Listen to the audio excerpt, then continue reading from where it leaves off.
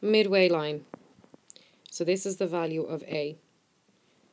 So the rule is the line y equals A is the midway line of y equals A plus b sine of cx and y equals A plus b cos of cx.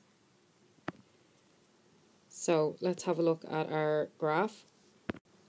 This is our x-axis, this is our y-axis, and this is our graph y equals sine of x. So just our general graph that we're used to seeing so far.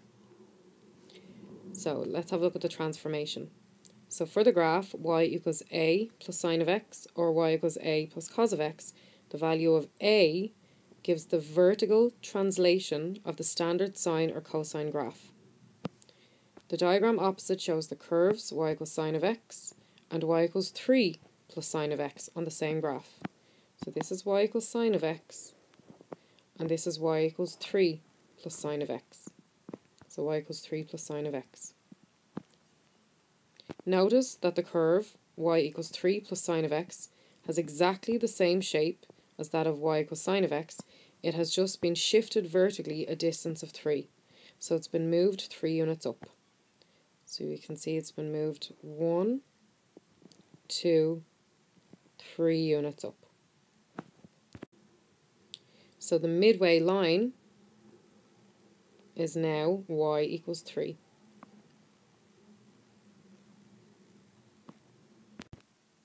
So the green curve is y equals sine of x.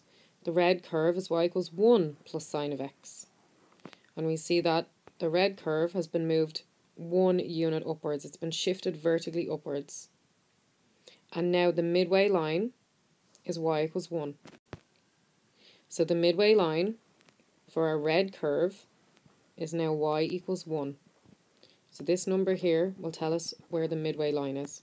Y equals 1 is now the midway line for our red curve. Whereas the midway line for the green curve, which is just the original sine of x graph, is just the x-axis. So technically it's y equals 0. So again, the green curve is just the general graph of y equals sine of x.